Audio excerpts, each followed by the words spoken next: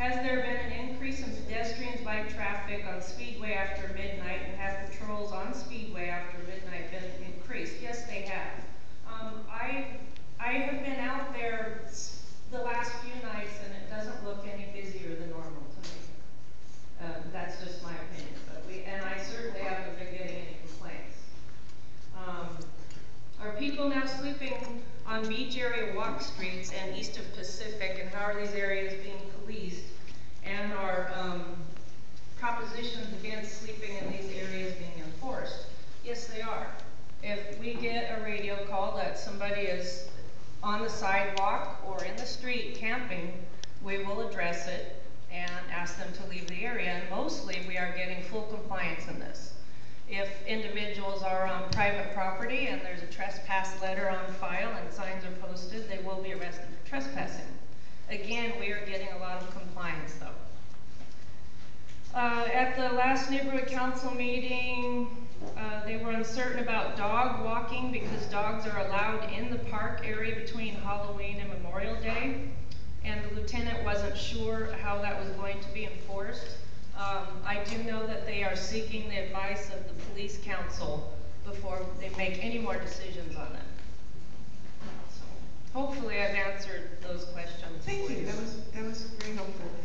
Board, do you have any questions? Mariana? Just really quickly, has any increased patrol of 3rd Street between Rose and Sunset been looked to? Because I travel there, you know, every night coming home from the gym, and it just looks horrendous. It looks like there's like 30 people out. I mean, I'm not counting or anything, but it looks like there's a ton of people out on 3rd Street all over the place. And I mean, has any outreach been done in that area, or can we get some outreach in that area? Because there certainly are a lot of people out there.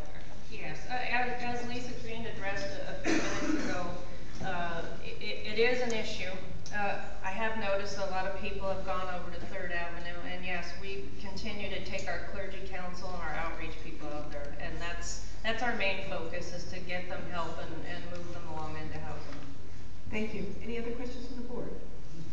Okay, I have no speaker. Oh, just real quick, Daffodil asked us to explain about our patrol missions real quick, and Sergeant Skinner is better at that. I'm better get used to that. Yeah. Our patrol missions every day. I just want to kind of give you guys an idea of how we come to doing our patrols. Every morning at 9 o'clock, we meet with our CAD unit, our crime analysis detail.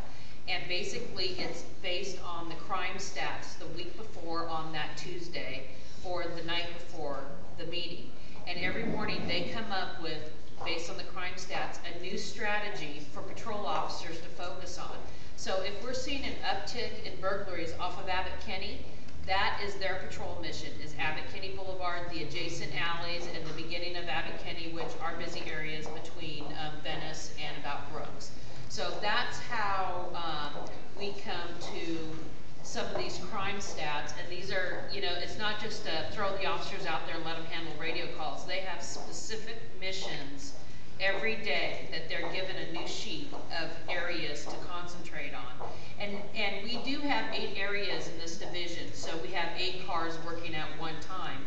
And like the A11 car will focus specifically on what Officer Thuzian's problems are, and the A13 car will work specifically on what my problems are. Now, because we're sister cars and we're pretty much west of Lincoln Boulevard, if I don't have a specific mission, or she has an uptick in a certain area of certain crimes, then they'll focus in that area. So we just kind of wanted to give you an overview of how the police department kind of comes to where to put our officers.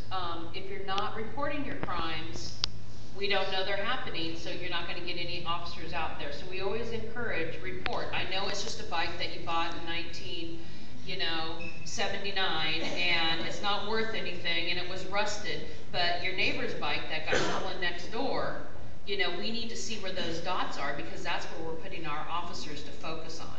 So kind of spread that word to your neighbors, and you know, once again, locking your doors, not leaving stuff in your cars. We're still, every day, we get reports every single day.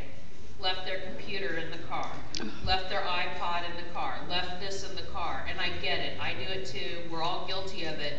But people don't realize that you're gonna become a victim until you become a victim, and the stuff is gone. I had a guy break into a car that the Apple box, it was just the box in the car, and they busted the window to get an empty box, because they thought the computer was in there.